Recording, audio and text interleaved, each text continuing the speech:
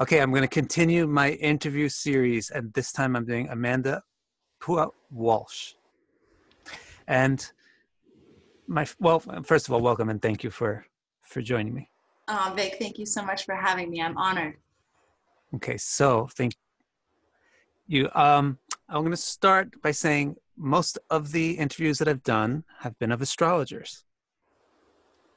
Now, would you say that you're not an astrologer? I would say I am not an astrologer. So what's your participation in the astrology world? What do you do? I own Astrology Hub, which is a company, an online company that has created a platform for astrologers. So we bring together, in my opinion, the world's best astrologers, and we offer courses and events. So I'm a cheerleader or a promoter of astrology. Cool. How did you wind up doing that, and why? Why did you? Most people, when they get really into astrology, they're like, "Oh, I want to do this." That's such a good question.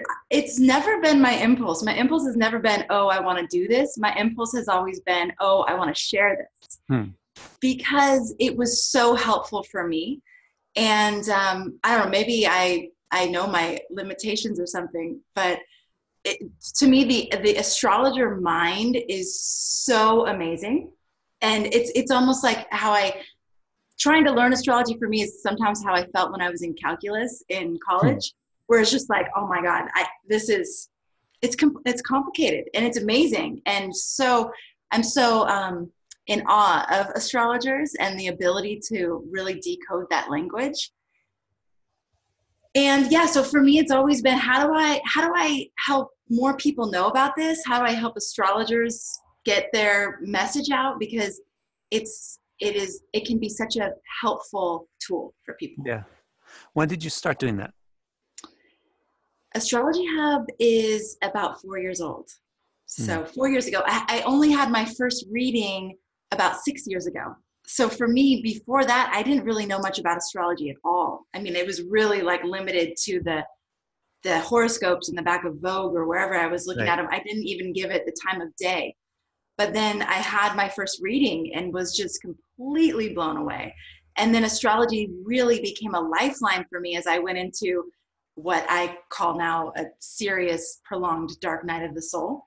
It really just became this lifeline for me. And the more I learned about it, the more amazed and impressed I was by it. Is there anything about that first reading that you would want to share with us? It was Natasha Alter on the Big Island. She's an evolutionary astrologer. She's amazing. She has become like my soul sister at this point. What was amazing to me was that with limited information, she knew more about me and my soul and my family and like things that I couldn't even verbalize than anyone in my life at the time.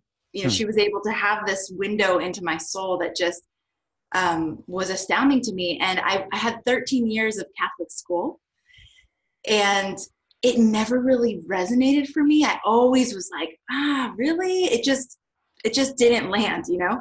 But this one reading and what she was able to see from my chart, for me, is the first time I remember feeling like there was evidence of God. Because if there was something so intelligent that could design this blueprint, and that, you know, all the things that had unfolded in my life had in some ways, I don't want to say been planned, but had a purpose. It really was like, for me, wow, there's something much bigger than me. And I always sort of knew that, but it was like that evidence. There's something much bigger than me, and it is so intelligent and beyond my wildest understandings, that must be God, you know, quote unquote God. Yeah. Well, that reminds me of one of the questions I wanted to ask you later on. So you said you went to 13 years of Catholic school? Yeah, I started in kindergarten and I went all the way through high school. Wow. So I guess you were raised Catholic.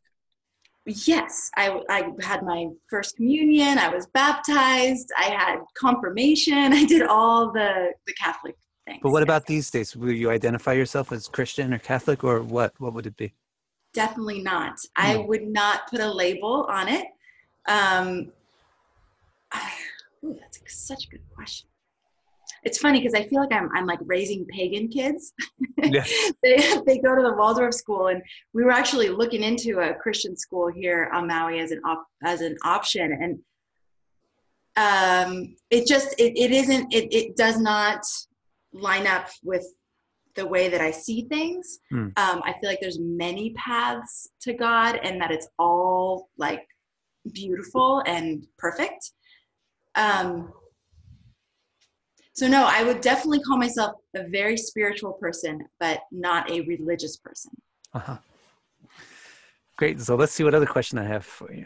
Okay. I got to look at I got too into the actual conversation. I forgot my line of questions. So I think we kind of covered like, what it is that you do, how you got into it. So, let me ask you this. What do you think is the most awesome thing about astrology? And then on the converse side, what do you think is the most disconcerting thing about astrology? The most awesome thing that I witness every day in our community is that connection. Well, that word connection, actually. What I see is that astrology helps people connect with themselves and the beauty of their authenticity, who they actually are. I see it bringing people together with a common language that seems to transcend a lot of the religious conversation. It's like it's a conversation that becomes spiritual, but it's inclusive. It's inclusive for who you are and who you're designed to be. So the connection to self, the connection to others, and then the connection to nature. I mean, to me, it was like this moment, this epiphany of like, oh, wow, the universe is also nature. I'd always thought of nature as like the earth and the flowers and the trees. And I hadn't really been inclusive with the universe. And I had this moment, I don't know when it was, but it was like, oh, it's nature too. So there's this ability to connect that I think brings a richness to life. And what I see is that people connect, and this happened for me too. There's this connection to the kind of magic that I believed in when I was a child, that I knew was real, but that the world kind of beat out of me in a lot of ways. So there's magic and there's richness. I remember when I started to get into astrology, there was a new dimension to life. Life had kind of felt flat, and all of a sudden it was like, wow, there's so many dimensions. It's alive, and so that aliveness, it permeates everything. So what I see is people become alive. They become passionate. They become childlike and reconnecting with their innocence and okay with who they are. Not only okay, but celebrating who they are, because there's such a beautiful design to who they are. So, and it's unique, there's no one else exactly like them. So what I see as like a potential peril or pitfall is the fear that can be kind of slung around. And I see that, and I feel very protective of our community because, and it's one of the reasons why I choose astrologers like you, Vic, is it's choosing the astrologers that have a message that is empowering, that helps people understand that we are not victims to the energies and the things, that we are actually in a co-creative dance or relationship. And so, but I've seen, people sort of there's several things. There's the putting all of the power into an astrologer and saying, tell me about my future, tell me about myself. I think that there's some risk in that. There's the fear that can happen with, oh no, this big transit's coming. What's going to happen to me? And that I think it's a pretty natural reaction to think that it could be something bad. It takes a really skilled coach and guide, which so many astrologers are, that can help you realize, no, this is an opportunity. This is a chance for you to really, break free from something and move into a new dimension of yourself. So that's what I've seen for the most part. Can I ask you, can we explore that a little bit? Yeah. Let's say if I put all of my trust or something, if I put everything onto the astrologer and I say, tell me who I am, tell me what I should do. What's the risk?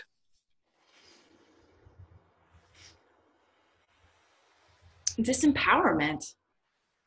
I think people stop listening to themselves. They stop trusting their intuition. They stop, and there's a dependency that happens, and it's like, oh my God, I can't even make a decision without consulting my astrologer. Yeah. I just think it's disempowering. I think that any astrologer who really wants to take that position, there is the risk of that abuse of power, which is so easy. So anyone who's holding the answers or holding the keys, it's very easy to go into that role where there's a lot of power in that. And I think that's what's been so distasteful for me about a lot of the religions is that human part that happens or can happen. I think most of the teachings of most religions are amazing and pure and beautiful. It's when the human part comes in that I feel like there's the questionable, So, all the rules that get created and things like that. so it's like a parallel to saying, Mr. Priest or whatever, tell me who is God, tell me what to do. Is Totally. parallel. Tell me what I need to do to be a good person. Tell me what I can't do to be a good person. Yeah. And what you had on the other side, sorry, but this is interesting. Somehow we connect. Conversation is stimulating my head. But it's interesting because what you said on the positive side of astrology was how it's like you realize that you're in this co-creative dance with the universe. So, but it seems to me like the negative side is you get rid of that whole co-creative thing and you think that the whole universe is somebody's going to do something to you. Somebody's going to tell you something. So Yes. It's to me, it's a victim consciousness that is, again, it's just that word disempowering. You feel powerless, you feel out of control, you feel, and I'm not saying we can control everything either. That's why I use the word co-creative, because I don't think that we're the ones controlling the whole reality either. Right. But we do have an influence.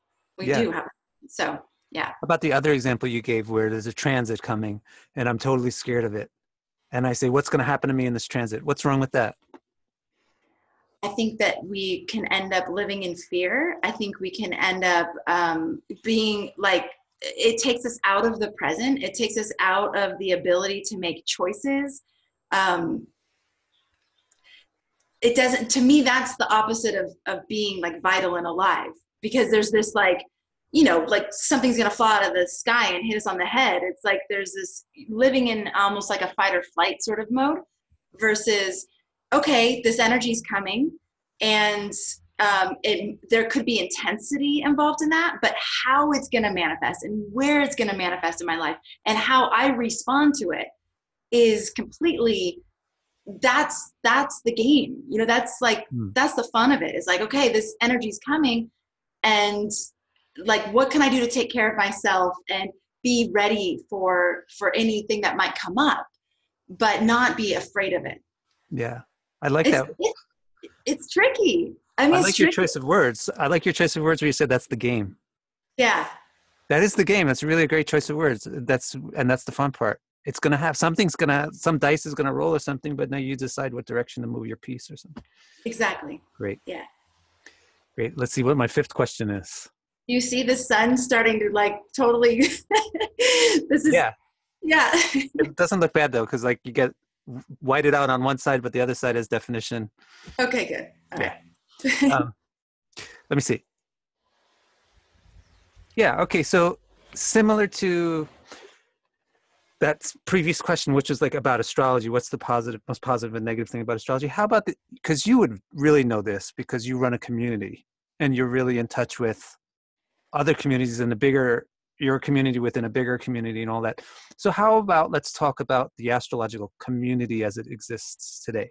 What do you think is the real, yay, it's finally like this, or yay, it's like this thing that for you? And also it's like, oh, I wish it wasn't like this. What are those two sides of the coin?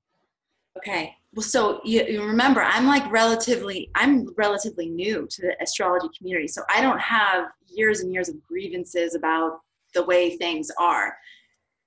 I actually have been amazed that, like, when I had that first reading, I thought all astrology was like that. I thought all astrology was really like soul-based and transcend, you know, that had that like transcendent spiritual experience. I didn't even realize there was other kinds of astrology. I thought that's what astrology was. Mm. The yay about what's happening right now to me is that people are finding, again, they're finding purpose, they're finding meaning, they're finding each other, they're finding, it's interesting because astrology is like the study of how, in a lot of ways, it's like how we're different from each other. Mm. But then there's always like this common thread of who we are underneath all of it. The hardest thing for me when I started to realize, like, get into the astrological community and get oriented with it, the hardest thing for me was, you're right, I'm right, you're wrong, this is right, this is wrong, like that part. And I was never a part of that because I don't really care. It's kind of like the religious thing. For me, it's like, what works for you? What's useful for you? What empowers you? What uplifts you? And that is going to be different for so many different people. That's why we have Astrology Hub. I love to offer so many different astrologers and types of astrology because there are so many different people out there and different things resonate with different people. And I love seeing that in our community. Like Vic, when you come on, it's like, oh, Vic Takara, I love him. Oh my God, he's speaking to my soul. And you hear that happen. And then someone else will be completely enamored with Carol Ferris or, you know, someone else. So it's really beautiful to watch that happening. And I've always had this theory that people are coded to different people to unlock certain things within them. You know, so like someone will say something that is just like that perfect thing you needed to hear at that perfect time. And something happens where something in you is unlocked, like what happened for me with Natasha in that first reading. So what was hard for me was to get into it and realize there was a lot of, and I don't want to say a lot, maybe it's a tiny percentage, I have no idea.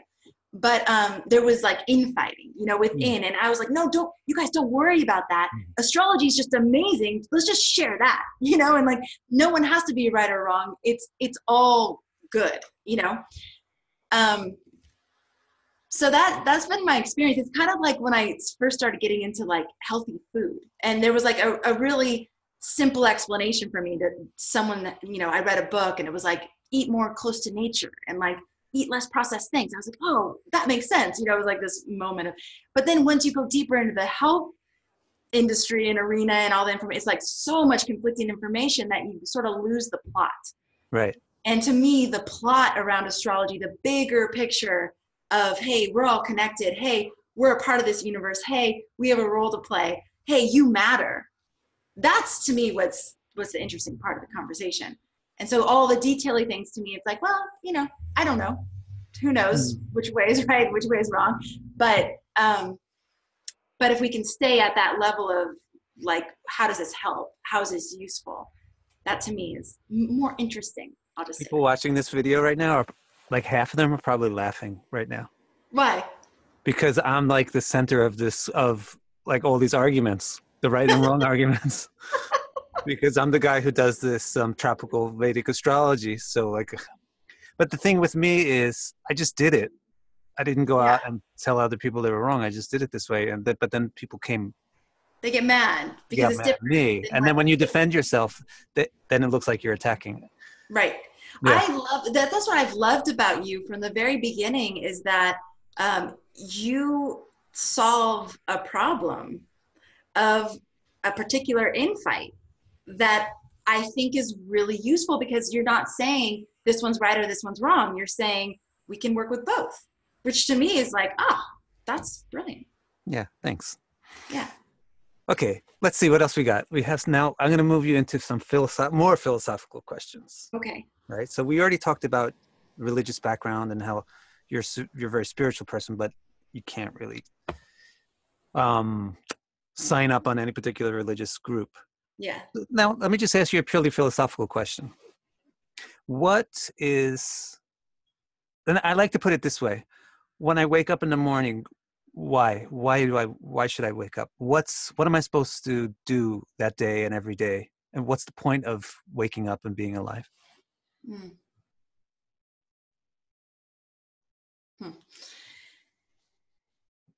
Gosh, I want to start with my kids. I asked them this question recently. I said, what do you think the point of life is? And I loved this because my daughter, Madeline, who is Libra sun, Gemini moon, Scorpio rising, Scorpio Venus, like just really deep, wise, like soul, is like the purpose of life is to express myself. Oh.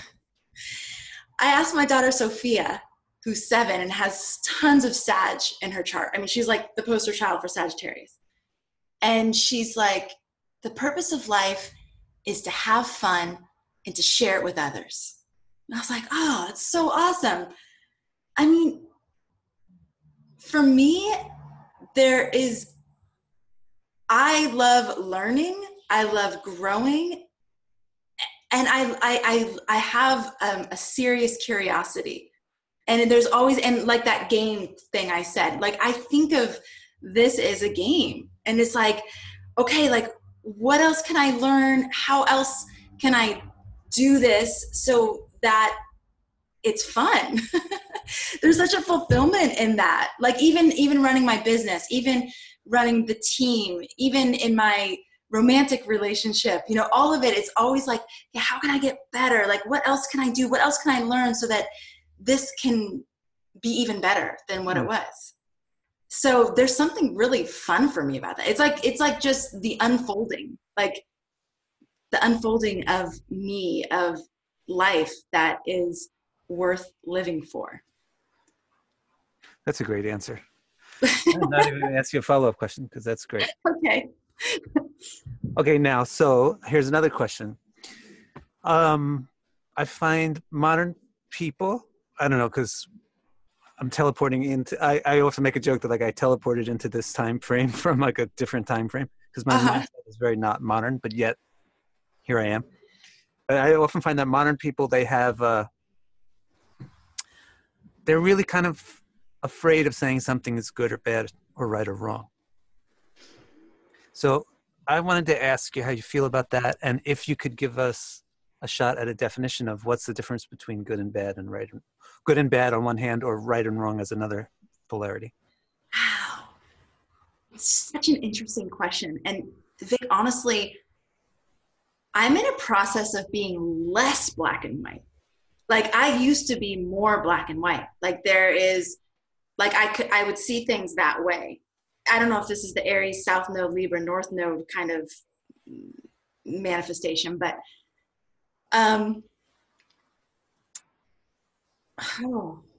is there right or wrong? Yeah. Yeah.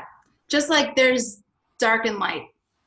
Just there, like there's night and day. I think, oh, wow. Actually, I'm having a really hard time answering that question. So there is right and wrong because there's like night and day, black, but it's not as black and white as you used to see it? Yeah. It's not as simple as I used to see it. I used to see it like in really simple terms. I don't. How did you used to see it? Kind of like with the religious programming I had. There was, and with the Saturnian guilt laid all over it. There's like should and should not. And a lot of like guilt about, you know, if I wasn't, it was kind of like that feeling like there's that guy in the sky judging my every movement, you know? And even if I didn't totally buy into that, it was always sort of there, you know? Yeah. That concept of God as being like very judgmental about my behavior and about who I was. Right. So that, again, like a lot of that has really fallen away, but to replace it, I don't know. I bet you this is going to be the kind of thing that I wake up in the middle of the night thinking about, going, that's what I should have said. That's what I really think. But I actually don't like have a ready answer for that question right now. Well, that's good. Then we can talk about this more in some future point. But the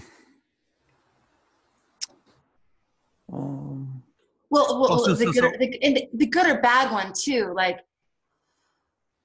I think, yeah, it's been hard for me to get to a point where like there actually might be bad people, or there might be like, forces that, how about this? Life generating and life destroying. Nice. That actually feels better to me than like good or bad. Like Yeah. there are things, there are behaviors, there are activities that are life generating, Yeah. and there's ones that are life deteriorating.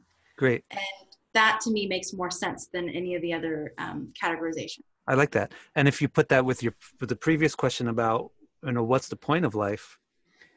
As like things which help a person feel that they can express Yes. themselves, to share and have fun and be alive and share the joy of existing. That's what's life generating.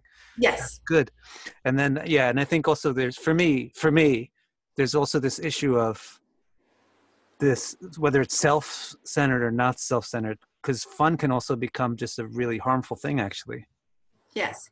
Yeah, but I like how your daughter says just sharing this fun with other people. So she's got I feel like she really gets it. Yes.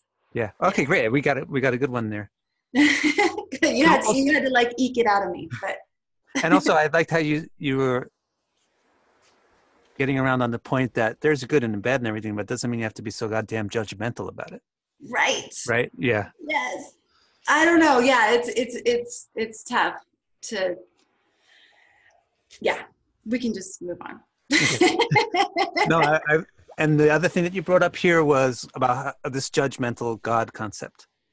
So that's one of the questions that I had on my list of things I wanted to ask you is, do you believe in God? I know you do because you mentioned it earlier, but what's your concept? Is it, obviously, now we can rule out the one that he's not the guy who's got a lightning bolt that smites you for doing something that thou shalt not do. But what is your concept? This is hilarious. I mean, it's almost like we need to have the camera in all these conversations I have with my daughters, because we talk about this a lot. And, my daughter, Madeline, is like, I don't think it's a him or her. I think it's just an energy. And, because they're very sensitive to, and I remember being this way too, to this concept of God being a him. Like I was always kind of like, as a woman, I sort of felt like left out or like lower class or something. Yeah. I now have different feelings about the, if it's a masculine principle or if it's a feminine principle or, Vic, I really don't know. But I know when I have experiences of God, when there's those experiences that are so expansive and so beautiful and so loving. So that's all I can think of when I think of God, is that it's that. Mm. And I have those fleeting experiences where it's just like so palpable and real. And it's like, oh, that feels like an experience of God. Yeah. It's like when I get chills all over my body and tears fill my eyes. And so often that happens when in like really simple moments, and just being in nature, like at the ocean at the sunrise, or being with my girls as I watch the beauty of like this childhood innocence and the joy that comes from them. So. Yeah. Well, these are really good answers. Thanks. Yeah.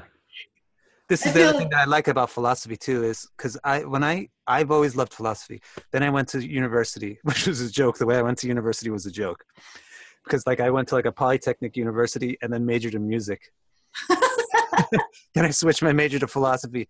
Then when I was in philosophy, the first philosophical class I was in, I was like, this is the most unsatisfying thing I've ever experienced in my life, because these people are just, first of all, what's wrong with the first philosophy? Why are we going to study the second philosophy? The first guy's got a really great idea. Why don't we get more? And that was bothering me. But the second thing was, these guys that are like philosophers, they don't really understand life that much better than just regular people and kids and things. And so as I grew up, I realized, like you just said, like just getting more in touch with the sun or the ocean or the wind or the trees or a child, especially a child, because they haven't gotten so complicated yet. They're more like nature.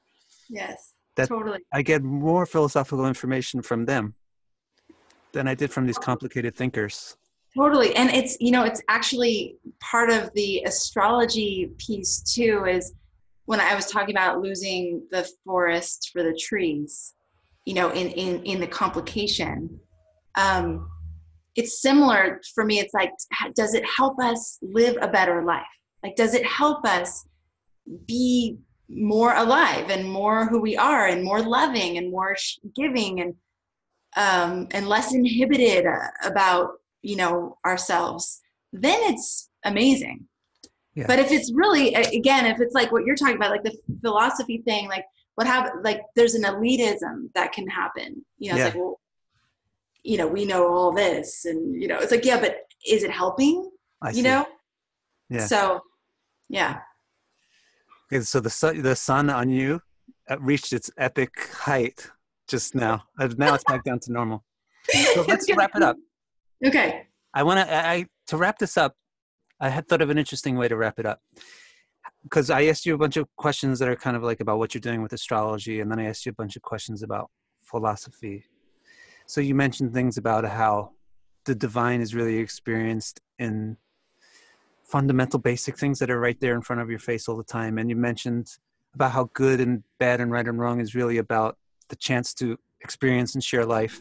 How do those principles relate to your experience of astrology, or how does astrology help you experience those things? It is those things. I mean, again, like it is those things because it gives people permission to live, to unfold, to actually fall in love with themselves as they're unfolding. Because one of the things that's so cool is with every different astrology tool or technique, it's another way to look at yourself, another way to understand yourself, and then another way to understand the people in your life. So that it, to me, it facilitates life. It really enables people, like, and I use that word connection again, but it enables people to connect with something bigger, to connect with themselves in a bigger way. It's like, you're so special, but you're not special because everyone's special, you know, but you really are special too. So it's like both, you know? So to me, that's why I love it. That's why I can get behind it. That's why I wake up every day excited to share it with anyone who wants to learn about it. You know, I definitely, it's not like everyone needs to learn astrology. No, but, you know, for certain people, it really holds so much. And it facilitates life. I definitely see that. And the things I don't like about astrology is those things that seem to block the expression of life. You know, because you get constricted with the fear, you no longer can just like be in that. It's hard to breathe when you're in that place. It's hard to be when you're in that place. It's hard to like see the beauty when you're in that place. So it has both. It's not all, you know, perfect, and every person chooses how they're going to engage with the astrology. But yeah, to me, it is a way to experience God and life. Yeah. This was a great interview. I'm so glad. Thank you. Do you want to wrap up? You want to tell my audience anything like that's going on with Astrology Hub? Sure. We have a podcast. Yeah. We have a new podcast. It's called the Astrology Hub Podcast. So if you have a podcast player, you can check it out. We have an awesome membership with astrologers like Vic DeCara, who is one of our guides. It's called the Inner Circle. If you want to check that out, you could go to astrologyhub.com. But I recommend the podcast because we do a weekly forecast on Mondays. And then again, the messaging, though, is not like, the world's going to fall apart on Friday. Watch out. It's like, okay, there's some intensity coming. Like, how are we going to work with this? And we really keep it in a dialogue. So there's a discussion around it. You know, so you're not just like hearing the information on your own and then kind of going into that fear place, which is easy to do sometimes. And then I interview amazing astrologers and spiritual guides and things. It's all about giving you practical wisdom so that you can live your life with purpose. Yeah. And using astrology as a tool for that. I should have known that this interview would be good because you're a really good interviewer. Oh, thanks. Yeah, and every time I'm in a well, I don't know what we would call it, like a session or something with you. You like great moderator. Everything flows really good. So I Thank should you. have done that. It's the curiosity. It's like I'm so curious about all of you, and so I'm ready with questions all the time. Fantastic. And I've had so much fun with you too, Vic. Every single time we have these sessions, it's like, ooh, fun. We're Yeah. gonna talk about cool stuff. And Yeah. your 2019 forecast, literally, for whatever reason, it was the key that unlocked a lot of things for me for 2019. So a lot of like words you said and imagery you gave, especially like the lioness. Yeah. And even when you said this year, it's not about being a victim. It's not about waiting to be rescued. Like, this is your turn to like step up and own it and be it. Yeah. So I don't think you said it just like that, but that's my interpretation. That's a good interpretation. Thank you, Amanda, so much. Thank you, Vic. It's been so much fun. Take care. For me too. Thank you. Bye-bye.